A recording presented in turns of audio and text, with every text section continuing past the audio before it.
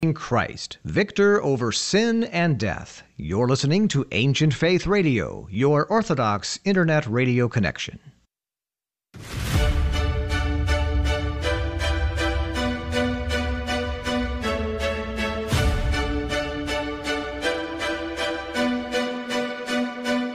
Welcome to Live with the Louhs with your hosts, Father Nicholas and Dr. Roxanne Lowe, where we will connect our Orthodox faith to day-to-day living and relationships to our family, our work, and our view of ourselves. Father Nicholas is the priest at St. John the Divine Greek Orthodox Church in Jacksonville, and Dr. Roxanne is a licensed clinical psychologist who uses her extensive training in private practice. Questions are welcome by calling 855-237-2346. That's 855-237-2346. Here now is Father Nicholas and Dr. Roxanne. Good evening, everyone, and welcome to Live with the Louhs. We're so grateful that you're joining us on this Tuesday evening, December 19th, just a few days away from Christmas. I'm joined tonight by my lovely wife and co-host, Dr. Roxanne Lowe. Good to be with you all tonight. And as many of you know, Roxanne's a clinical psychologist, and I'm the parish priest at St. John the Divine Greek Orthodox Church right here in Jacksonville, Florida. And if you're new to Live with the Louhs, one thing that you should know is that this is a show that merges both faith and psychology to really give you some practical principles that you can apply and grow in your own walk of faith. That's our dream. That's our desire for all of you. So thanks so much for being with us this evening. You know, we have a number of ways that you can stay connected to us all throughout the week. We're on our social media platforms. Friends, we're on Instagram, Twitter, Facebook, and on YouTube. In fact, all of our shows and all of our sermons are archived on the Louhs YouTube channel. So if you have not subscribed, you can do a great favor to all of us by simply subscribing to the Louhs YouTube channel. And that last name is spelled Louhs. And also, you can download or receive our daily inspirational messages by going to our website. And again, this is at thelouhs.com. Simply click on that subscribe button, and all you have to do is simply put in your email address, and every morning at 7 a.m. Eastern Time, you'll receive that day's daily inspirational message. And I know, Roxanne, many people receive those messages and have written back how beneficial they are. And that's really Absolutely. We want to give a shout out, too, to all of you who've written in. I mean, there's been so many emails, haven't been able to respond to all of them, but we just want to say thank you because we read each and every one of your feedbacks.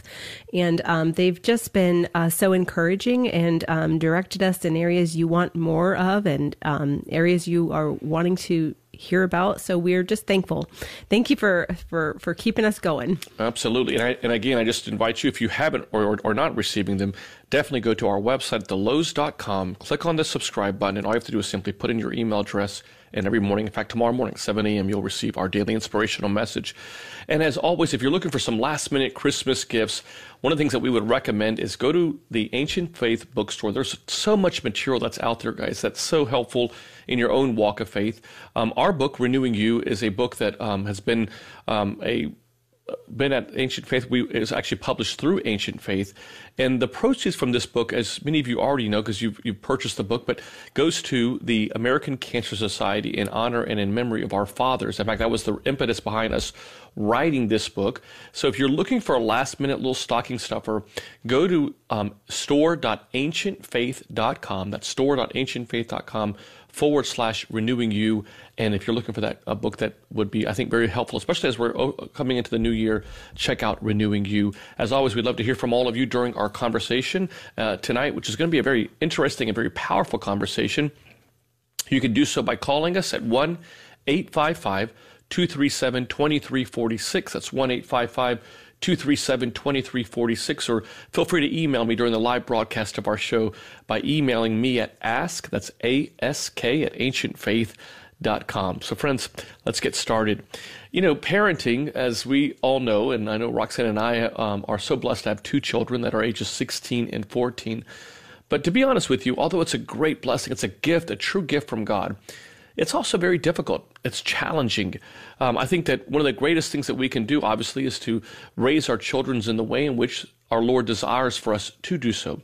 But let's not make a mistake. Parenting is so hard. And for many of us, we're trying to manage all these different aspects of our life. We're managing what I call ourselves sometimes being the Uber driver. We're just kind of driving our children from one event to one practice to one performance, to taking care of their, helping them with their homework or guiding them on that, dealing with the social media pressures that also come along with that.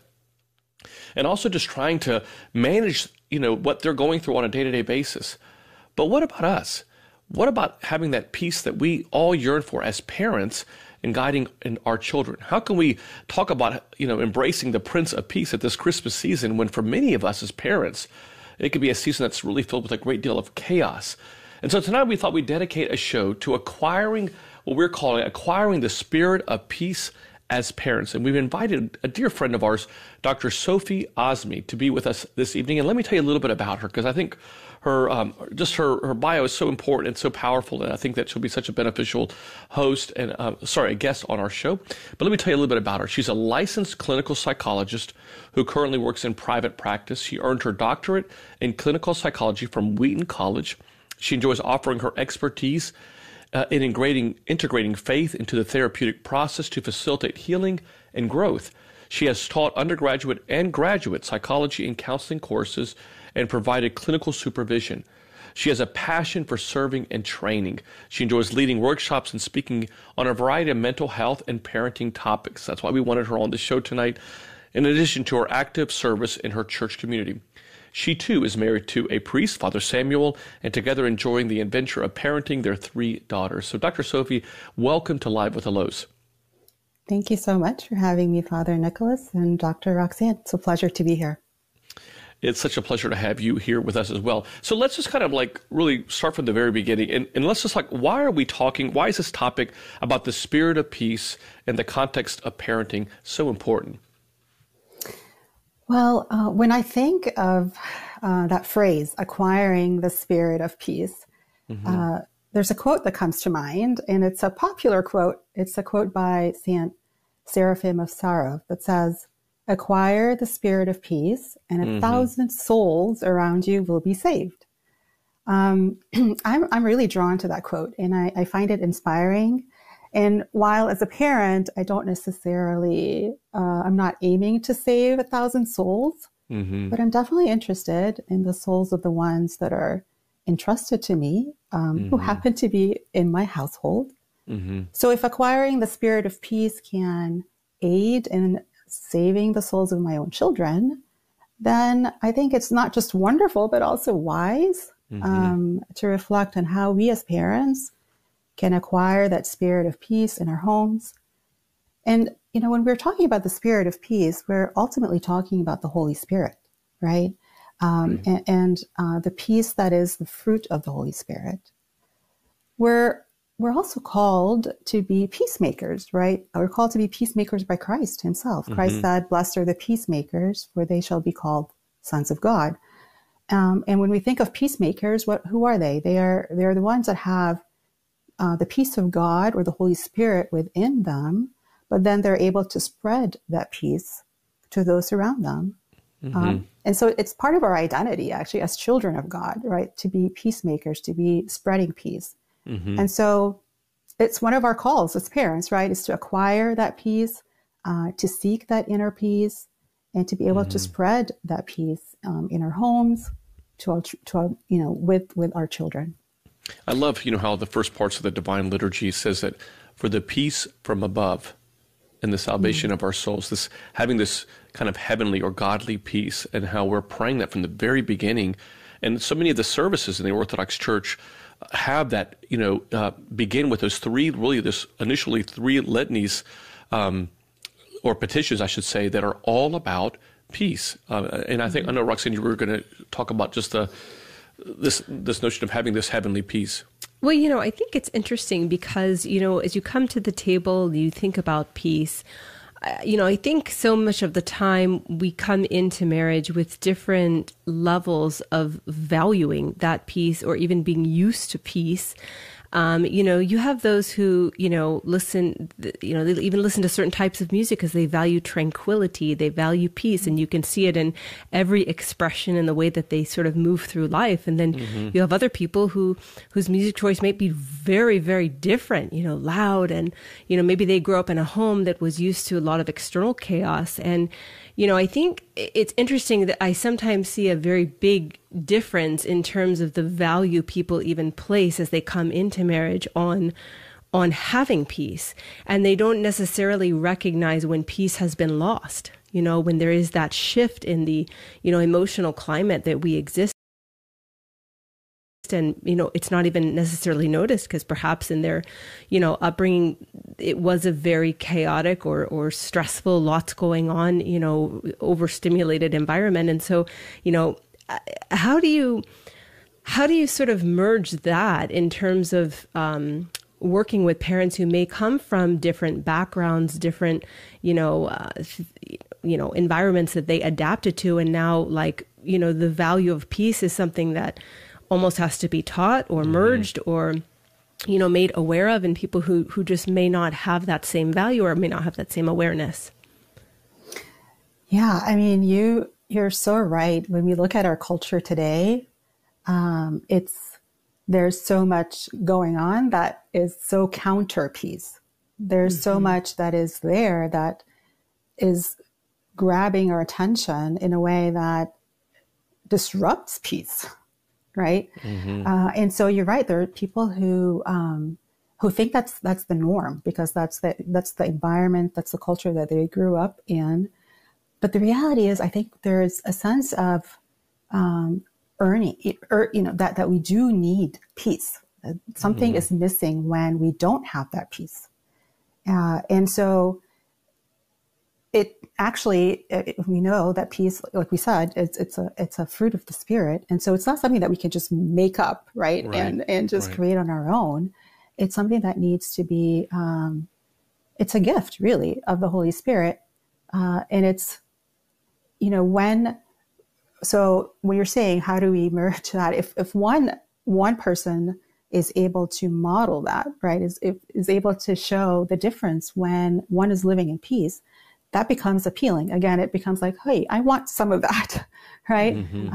And so modeling in our homes the value of peace and choosing actions that align with that. And that includes, like you were saying, the choices of the music that we listen to, right? The choices of the media that we expose ourselves to, our actions, our the way we speak to one another, the tone, the sense of urgency and hurry, or versus the calmness that we bring to our daily lives. So it's in the everyday choices that we make that we're able to model that. And I believe that part of that modeling is what's going to attract those that are in our household to like, oh, I want more of that. Absolutely. And so, moving into sort of how we acquire this spirit of peace, it sounds like, some of it may be an uphill climb for people whose dispositions may work against that, even like, the type A person who's very time urgent, has this sort of strong sense of, urgency, or the task over person who's, letting the problem to be solved become more important than the person who's standing right in front of them.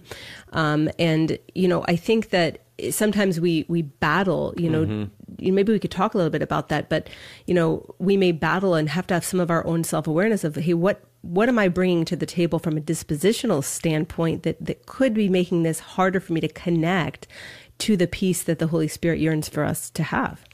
Mm-hmm. Yeah. And you're, absolutely right when it comes to the fact that we do need awareness, in order for us to even reflect on that. Now, parenting is very humbling. Like Father Nicholas was saying in the intro, it's a very difficult endeavor. It's not something that by any means, one can say they're an expert at it. I don't think I've ever met a parent who claims they're an expert on parenting. Right. And so it's not something that we can do on our own. It's something that we do need God's help with. And one of the verses that I really like when it comes to that, acquiring peace, is a verse that's found in Isaiah 26. It says, you will keep him in perfect peace, whose mind is stayed on you because he trusts in you. And so if you look at that verse, first of all, it acknowledges that peace comes from God, right? So you will keep him in perfect peace. But then the second part of it, where it says, whose mind is stayed on you, is implied in that we do have an ability to reflect on where is our mind stayed on, right? And so that's or the how part of quickly that it awareness. goes away from that, right? Exactly. Like, the second our child disrespects us and we take it personally, Yes. I don't know that our mind stays on him in that moment, right? No. It quickly So, shifts. Exactly. And so where is our mind in those situations? And so part of that are, our ability to notice, where are my thoughts? Where are my feelings? Where am I, again, tangled up in all these like stories of how my child may have come across as being disrespectful or unappreciative or irresponsible, or whatever it may be, right? Or am I able to shift back and set my mind on God? Right. And so there's implied again in that verse is that we have that ability first to notice, right? And then to choose where to keep our mind set. And so part of that is, as parents who are striving to acquire that spirit of peace, is to learn skills to be able to push some sort of a reset button. I like to call it as a reset button. And that can look, for different people, it can look differently, but, it could be even just taking a moment to take a deep breath, right? It could be, taking a moment to say the Jesus prayer, some way to ground yourself or anchor yourself. And to me, that's sort of like a version of pushing a reset button to kind of reset the focus back on God, because then we're able to go to that third part, which is of that verse where it says, because he trusts in you. When we reshift or refocus to God, then we're able to say, okay, I'm not in control of, how my kids react or behaving or any of that. I'm in control of myself. And so I need to get recentered, right? And trust God in helping me choose what I need to be doing in this moment that will help teach my kids something, or help me to model something, or help me to guide, my kids in whatever it is that they're struggling with. And so that's a way to, again, be able to have that awareness, right? To see, like, where am I? Absolutely. And what do I need to do? And having that self-awareness, I think is what helps us create a boundary, right? Where something can be happening on the outside of us, but it is not destroying what's on the inside of us.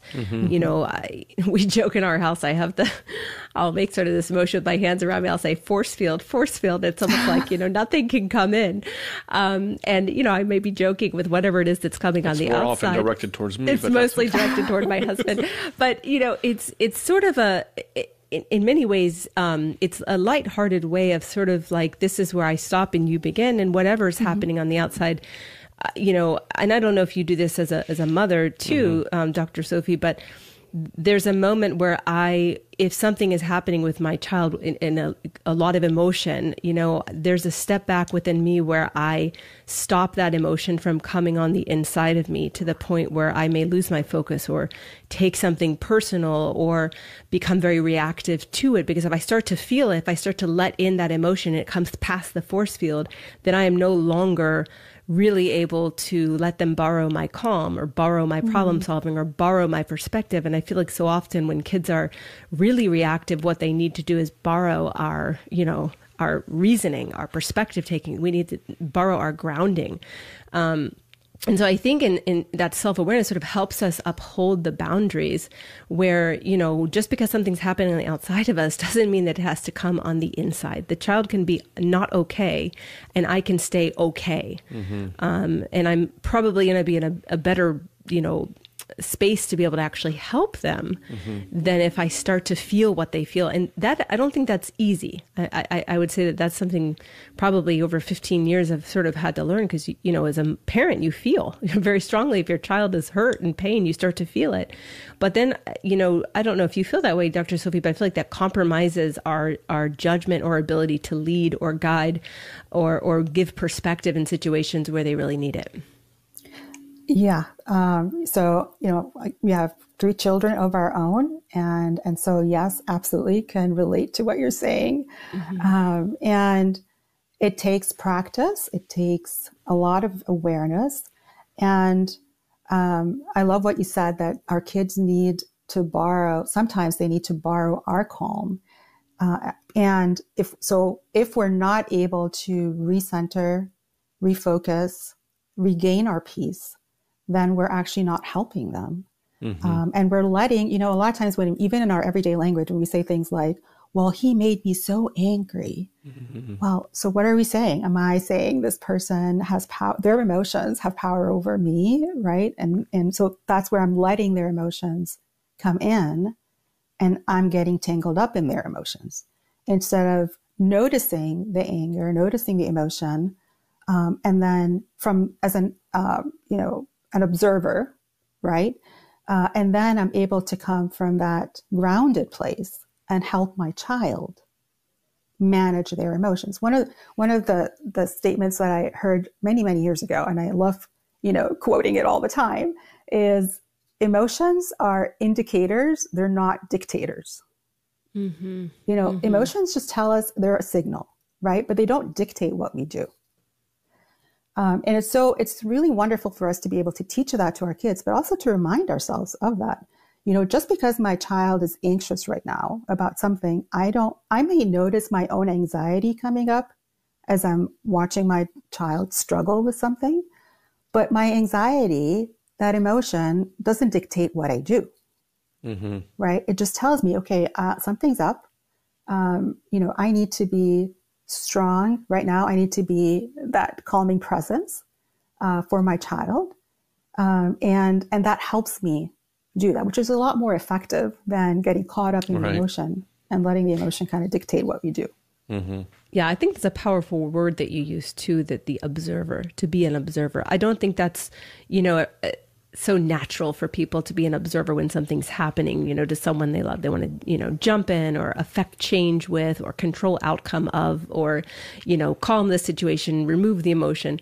And I think that the ability to be an observer in those moments, while be it not easy, is so powerful. The result of that is powerful because, you know, reflections happen, connections happen, and I think they return to calm that much quicker when we don't add, you know, fuel or any extra emotion to the situation that's happening on the outside of us. Yeah, I totally agree with you. And I just want to give an announcement, reminder to our listeners tonight that you're more than welcome to join this conversation. If you're a parent or someone that's struggling at this time, just with trying to find that peace as a parent, and doing as what Dr. Sophie was talking about, this acquiring of the spirit of peace, feel free to call us at 1-855-237-2346. That's 1-855-237-2346. You can also email me a question during the live broadcast of our show by emailing me at that's ASK at ancientfaith.com. You know, as you both were talking, I couldn't help but think that, you know, so often we tend to think of the peace being between a parent and a child. But, you know, oftentimes what's in many ways stealing our peace, which ends up cascading into our relationship with our children, are things that are outside of the home. There are things that we struggle with maybe at work, or just the stresses that come along with what we're dealing with on a personal level. Dr. Sophie, I'd love to hear your thoughts on, you know, for the listeners that are tuning in this evening, how important is it to be purposeful in that self-awareness of not only our relationship with our children and making sure that we hold on to that peace on ourselves, and as a result, teach them what that looks like, but also maintaining our peace in the turbulence that we're seeing around us. It's the stressful times that tend to come about. Yeah. You know, as you're asking that question, Father Nicholas, So I got this image, you remember how when, kids are younger and when they, like, let's say, a toddler falls down, the first thing they do is they look up at their parents' face to see how they react. Mm-hmm. And then they base, like if mom looks calm, then it's no big deal, right? But if mom looks shocked, then this must be horrible, right? And they start crying. Mm-hmm. So true. And so to me, that's a really good reminder. What am I modeling as I'm responding to the news around me, to the circumstances that are outside of our home, to the stories that we might be hearing? Because our kids are watching that, right? They're watching our response, our reaction, and they're a lot of times learning how to respond based on how we're responding. Mm.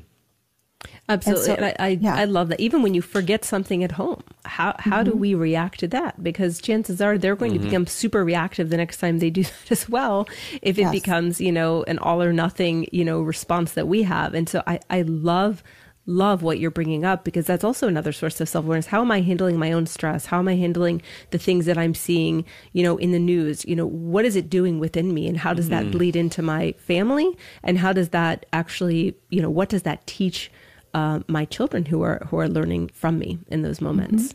Mm-hmm. Yeah. Dr. Sophie, just to kind of continue on this kind of path about with our children's, how do we reflect on why our children are misbehaving? When we see our children misbehaving, how do we deal with that? How do we reflect on that?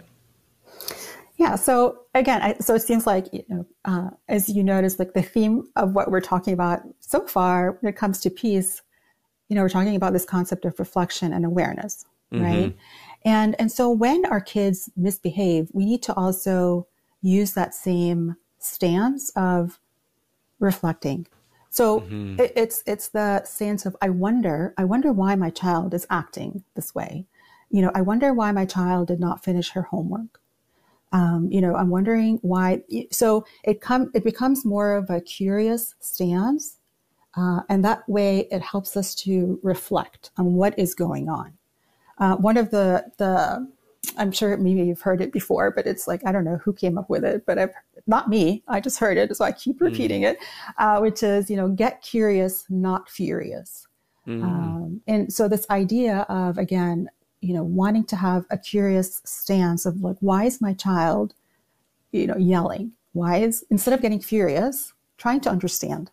And the other, common acronym that's often used in parent is this HALT acronym, HALT, halt before you respond to your child. And so the HALT is maybe part of the answer of why they're acting that way. So H stands for they're hungry. A is maybe they're angry at something.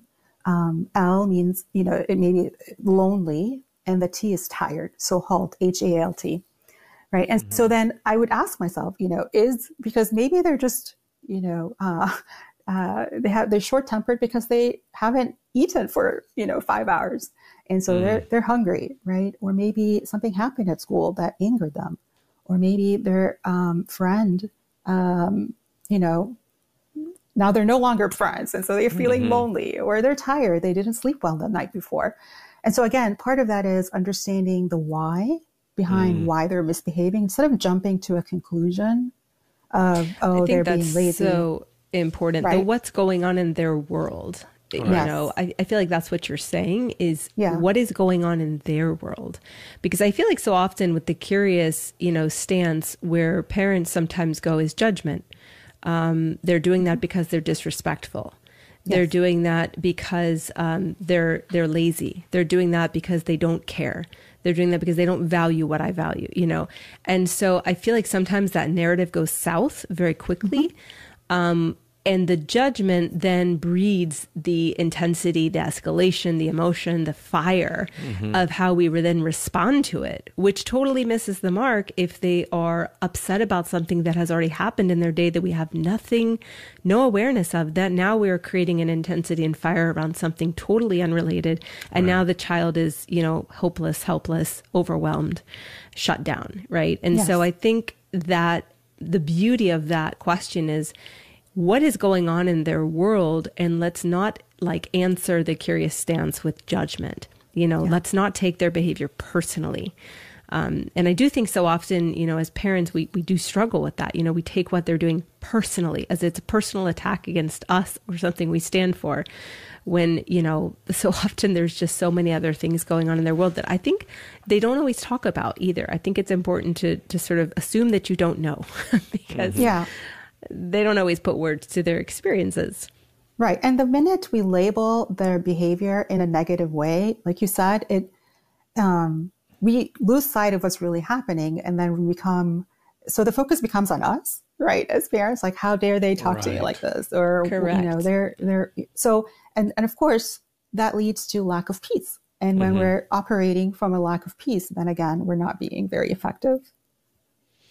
And so what is the response? If this is the internal response of the curiosity and I wonder what's going on in their world and let's have compassion for those things, what should be the words that then follow that curious, reflective, awareness response? What are the words that should then follow in response to the misbehavior? Well, once we understand, what's happening in their world, what is going on, then we're able to address that, right? So it doesn't become about us. And so it becomes about their struggle and what they're going through, right? And so part of that then is helping them understand that we understand where they're coming from, right? So it's helping them feel that they're seen, that they're being heard. And then once we're able to connect, then we're able to teach. Okay, so if it's, for example, this is the 5th time they haven't finished their homework, and so maybe it's because they're finding this subject matter or whatever it is that they're covering right now very difficult for them, and they're embarrassed by it. And so it's not necessarily, laziness or lack of responsibility, but maybe it's feeling of shame or feeling embarrassed about the fact that they feel they aren't smart enough. And so then we're able to, once we get to the core of what's going on, then we're able to address that. Okay, well, what are some tools that we could use to help? Let's focus more on problem solving as opposed to, again, judging the child. Yeah, the problem solving. And I love that that's followed by connection, because it's really hard to problem solve with anyone that you're not connected to.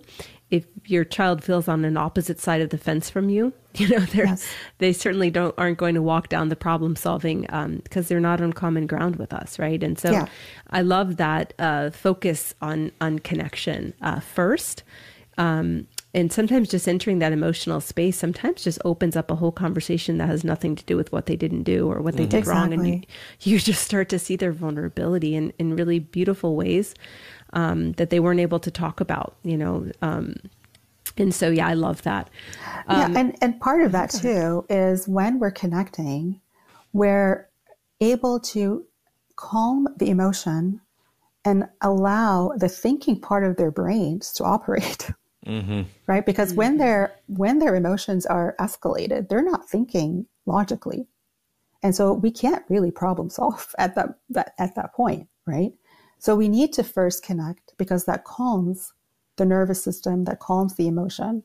And then it lets their thinking part of the brain come online, right? And so then we're able to actually problem solve and able to address what's really happening. Yeah, it's like how we oftentimes say let's connect before we correct. Correct. I love what you're both sharing, and I have a question. But before I ask this question, I definitely want to remind our listeners tonight that if you would like to ask a question to Dr. Sophie about parenting, maybe you're struggling just in general with parenting, or struggling maybe today just to have this piece that we're talking about seems so foreign, so distant from where you are right now. Feel free to call us and speak with Dr. Sophie. You can call us at 1-855-237-2346. Again, it's 1-855-237-2346, as well as you can email us during the live broadcast of our show by emailing us at ask@ancientfaith.com. That's ask@ancientfaith.com. Dr. Sophie, I can't help but think, we talked about this a few moments ago, but I really like to dig a little bit deeper into this topic of self-awareness and being aware of how we are, because we can't give what we don't have. In other words, if we talk about this desire to give or share with our children, and I would argue even our spouse, this level of peace. But if we don't have it, we can't, it's hard obviously to give it because you don't have it.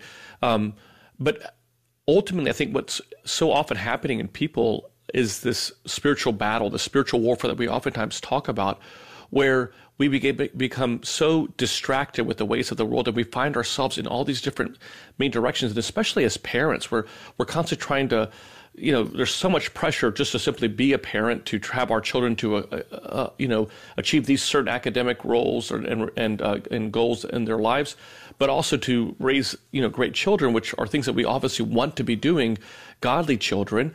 But with that being said, though, how would you encourage a listener tonight to pause and have that self-awareness throughout their day? Because so much of our church and so much of the tradition of our faith is not only about, having that self-awareness when it comes to peace, but really just a self-awareness in general in our own walk of faith. So maybe you could talk a little bit about that. Yeah. When we talk about self-awareness, it's the term that comes to mind from an Orthodox perspective is this idea of watchfulness, right? This idea that we're awake, right? We're not just kind of going on autopilot. We're being watchful in our decision-making and the choices that we make. And so that is our ability to be able to grow in self-awareness and have that and practice that. And so part of that is when we are during the day, finding ways to pause and ask yourself, why am I acting like, let's say I get a phone call and then I get upset. Right? Okay, why did I just get upset? What was it about that phone call that ruffled some feathers, right? When, my spouse says something to me that, I'm like, I don't know if I like that. Why? And so again, having that curious stance with ourselves too, right? Like, why am I acting this way? Why am I feeling this way? And then being able again to observe. So it's that observant stance, like I'm watching it as if I'm watching a movie, and distancing myself from that, because then I'm able to decide, well, what do I do with that information instead of letting that story of what's happening be, again, the dictator, right? Telling me what to do or how to act or what I'm supposed to do.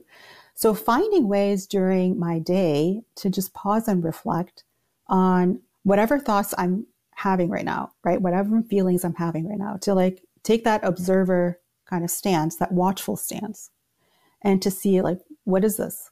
Why is this coming up? And what do I do with it?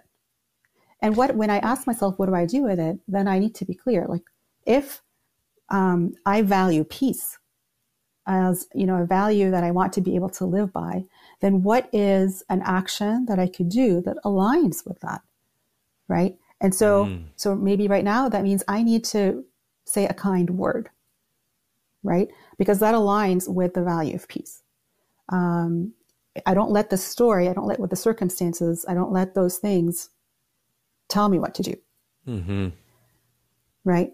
And part of that is, practicing these reset button types of moments throughout our day. So like I said, whether it's on a regular basis, trying to incorporate the Jesus prayer. One of the practices that I teach my clients is, and this comes from ACT, it's a skill that's called dropping anchor. And dropping anchor, you could do this basically anytime during the day, but it's basically it's a 3-step process where you're able to acknowledge. So that it's the acronym for dropping anchor is ACE, ACE. So A is you acknowledge whatever thoughts, emotions are coming up for you in that moment. And then the C is you connect with your body. So you do something with, whether it's taking a deep breath, whether it's stretching, whether it's saying the Jesus prayer. And then the E is is engaging your senses. So what am I seeing right now? What am I hearing right now? And what is that this is all about getting yourself back into the present moment. And so when we're talking about self-awareness, when we're talking about watchfulness, we are talking about ways to practice being in the present moment where we're not distracted by our past or worries about the future, right? And so this is just one example of one way to practice presence, being in the present.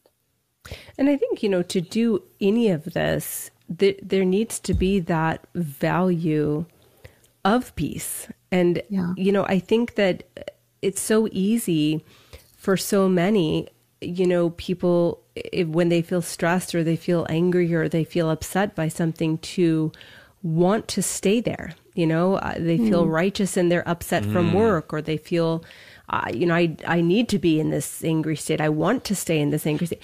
I don't know that there's always this return, this intrinsic desire to return to peace, even when it's lost, even when you see and notice, I've lost it. I feel people struggle with the desire to want to get back peace. And so, I think that's something I would ask everyone to sort of also think about is, can I say that I truly value peace? Our faith, we're called to be peacemakers. Blessed are the peacemakers. We're called to constantly seek the peace of the Holy Spirit.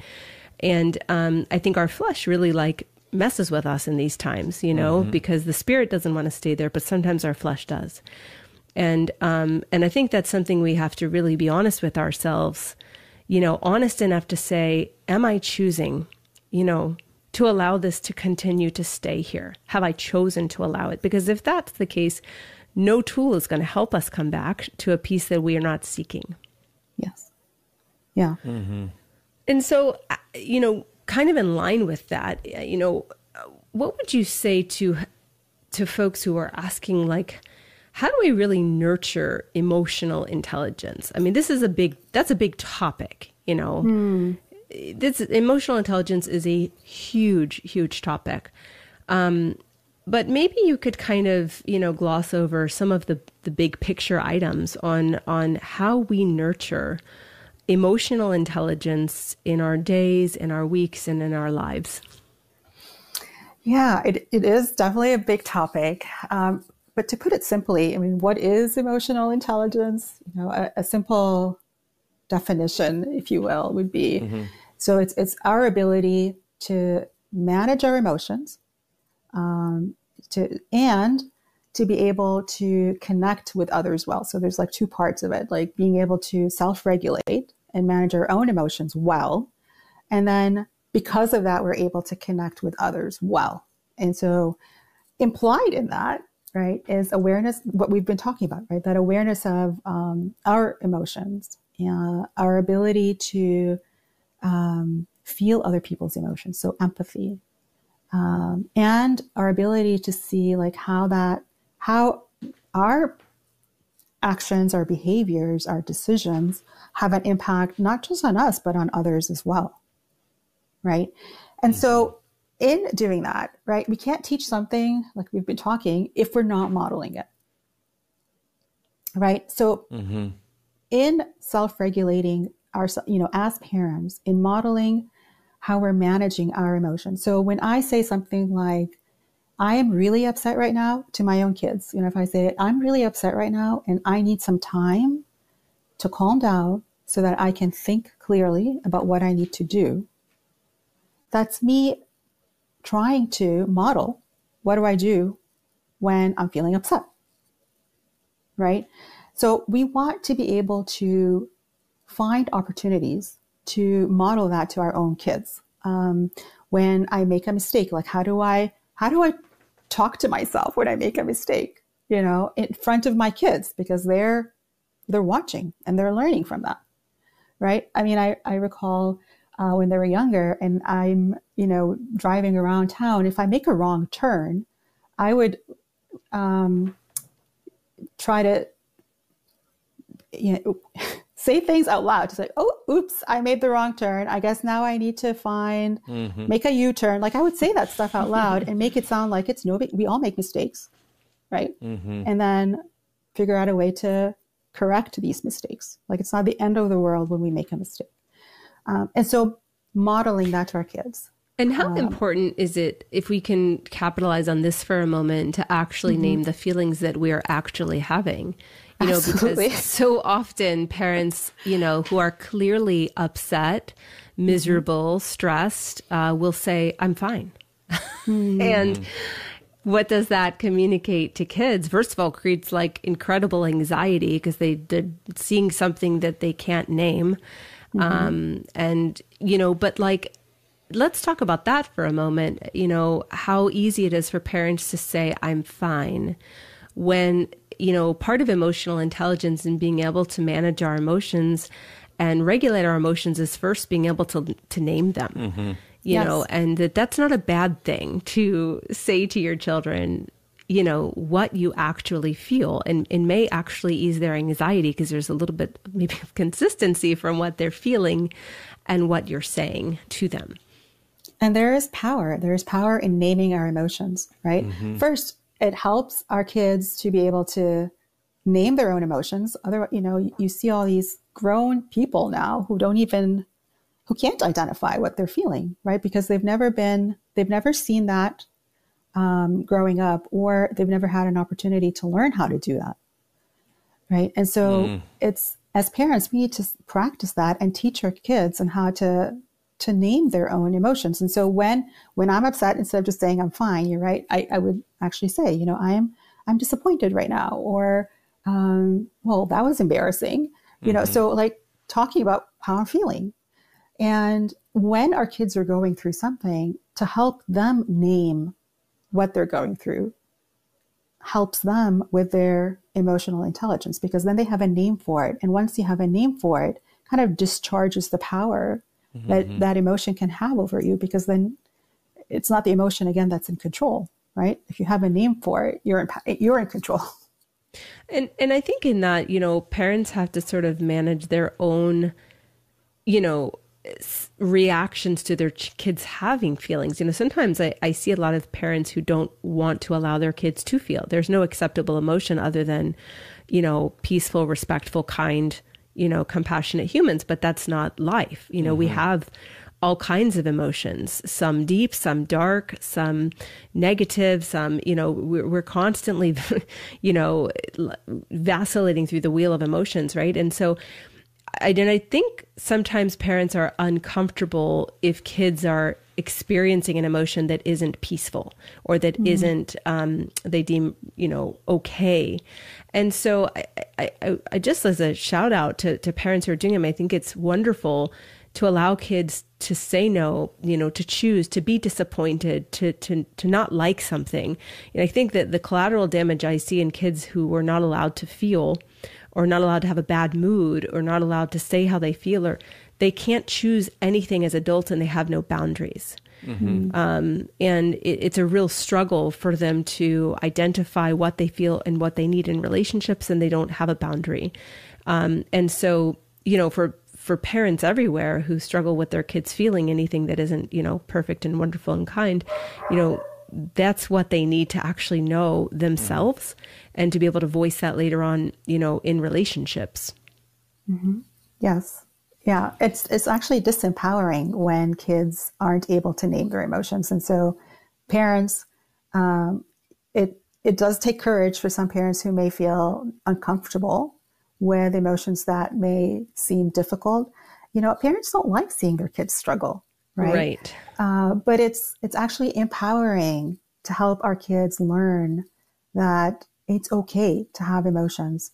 I often say emotions are like the weather. You can't really control the weather, but then you decide like, okay, so it's rainy. What do I need to do about that? And it may not be something we move on from so quickly, and sometimes we name it, the expectations, we're ready to move on from it. Sometimes that sadness may not pass till the morning, and that's okay. We wake up refreshed, and everyone's in a better place. But we did have an email question that came in that I'm going to kind of summarize, because I think it relates to the next question we want to ask about really disciplining in peace. But the writer talks about her 14-year-old who's quite challenging, and breaks boundaries often in different surroundings, and can be oppositional at times. And when you have a particular child, she says, who's doing the opposite to most of your instructions and enjoys stirring up trouble with their siblings, what can you do? How can you react as a parent in a helpful way? Yeah, that's difficult, right? When our kids are acting in a way that seems to be disruptive and maybe even harmful for themselves, right? If they're hurting themselves or they're hurting other family members. So the first thing, obviously, is to make sure that safety is addressed. And when we're trying to discipline, again, we want to be able to discipline from a place of peace. So what that means is we don't want to be reactive. We want to be able to respond to what is going on so that we're able to redirect our children. We're able to teach them instead of reacting to their behavior. And so, again, it starts with our own reflection on our inner state. We need to make sure that we're parenting from a calm place, right?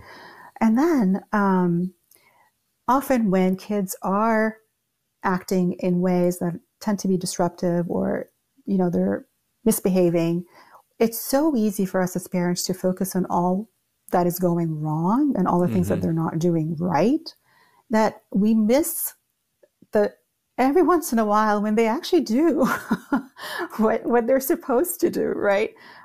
We don't even notice that we don't show our kids that we notice it. What we give our attention to has a huge power. It shapes our kids' behaviors.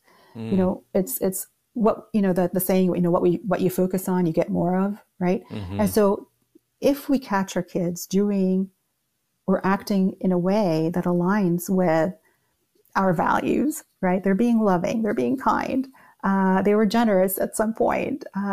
Let's point that out, let's celebrate that. Let's help them see that they made, a wise choice. And let's focus on the values that we want to be able to teach them. So again, if it's the values aligned with peace and patience and kindness and self-control, then these are the words that need to be coming out of our mouths, right? Like, let's say, hey, use kind words instead of saying, stop talking like that. Right. Yeah, right. Oftentimes, we've done several different parenting, discussions here and on the show. And one of the things I love to tell people is that, one of the things that we've tried to practice in our home, and we definitely don't always get this right, but we kind of share with our children we don't tend to focus on what they've done, but we focus on who they're called to become, and really kind of highlighting how Christ sees them, as opposed to honing in and focusing on the mistakes that they make. And we have found it to be so much more beneficial to them when they see themselves in relationship to how Christ sees them, as opposed to we're constantly reminding them of a mistake that they've made, or or just kind of attacking the problem as opposed to who they're called to be. I love that. Let me, obviously we talk about our children, making mistakes and how do we discipline in that, in that piece. But I also would love to kind of talk about how do we handle, us as parents when we make mistakes. How do we make sure how do we help ourselves to regain that peace? Yeah, well, hey, the reality is we're not perfect.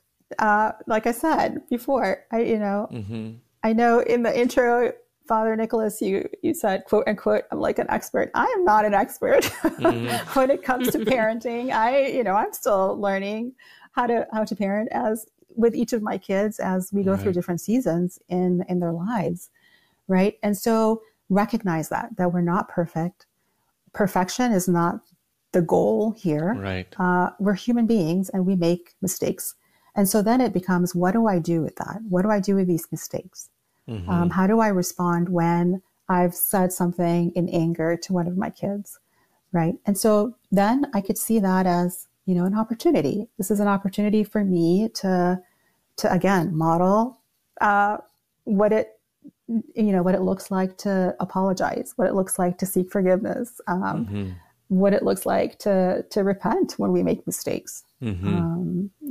It's one of the reminders whenever I work with parents is, hey, there are no perfect parents and there are no perfect kids. So let's just kind of accept that. And then we're able to address, okay, mistakes will happen. Now what? right? And then now what is, okay, we reset, we refocus, and we ask God for help. We ask God for forgiveness. We ask our kids to forgive us. And then we ask him, ask God for that guidance and the wisdom on how to handle things better, and learn from our mistakes. I mean, there's no sense in living in our imperfections and in our mistakes and feeling like, okay, we're stuck. Because, hey, there's parenting is about growing. It's actually, like I said, parenting is very humbling. And part of that is it is a mirror of the areas that we need to grow. It's like, hey, if I need to be more patient, parenting is going to show me that. Right. And it's going to provide the opportunity for me to practice that. Mm-hmm. And just in the last few minutes of our show, I'd love to just sort of get your nuggets of wisdom here on how we really empower children to make wise choices. I know we've talked a lot about how to respond to poor choices, but how do we empower our children to actually make wise choices? Yeah, so that goes back to this, going back to our ability to reflect. And so helping our kids cultivate that ability, right? To be able to reflect and to be able to, again, take more of that curious stance and see like, okay, I do have a choice, like actually helping them realize that they do have choices. And part of actually going back to even starting from a younger age, we want to be able to give our kids opportunities to make choices, right? And so when they're younger, it starts with the simple things like, hey, do you want to wear the blue shirt or the red shirt, right? But it gives them an opportunity to practice that muscle of making a choice, making a decision. And then as they get older, we're able to help them reflect on their behaviors, what it is that's happening inside of them that that led them to make a choice. And when they do make a mistake, right, involving them in the discipline process. So, we talked about problem solving. And so problem solving is part of that discipline process. Like, hey, okay, well, now this happened. What do you think we need to work on? What are some things that you can do so that you don't keep forgetting your homework, right? That you don't keep, getting angry at your brother or your sister when they do this. And so what are some ways, and help them in a safe kind of context and in the safety of the relationship between you and them, reflect and problem solve and brainstorm and learn from that process. And so, but the underlying piece of that, the kids aren't going to be able to do this if we don't have a strong relationship with them. So the first step is making sure that we are investing in our relationship with them so that we can foster that process. And actually, I mean, the brain research shows the more connection there is between parents and their kids, the more connection there is in their brain. Right? And so true.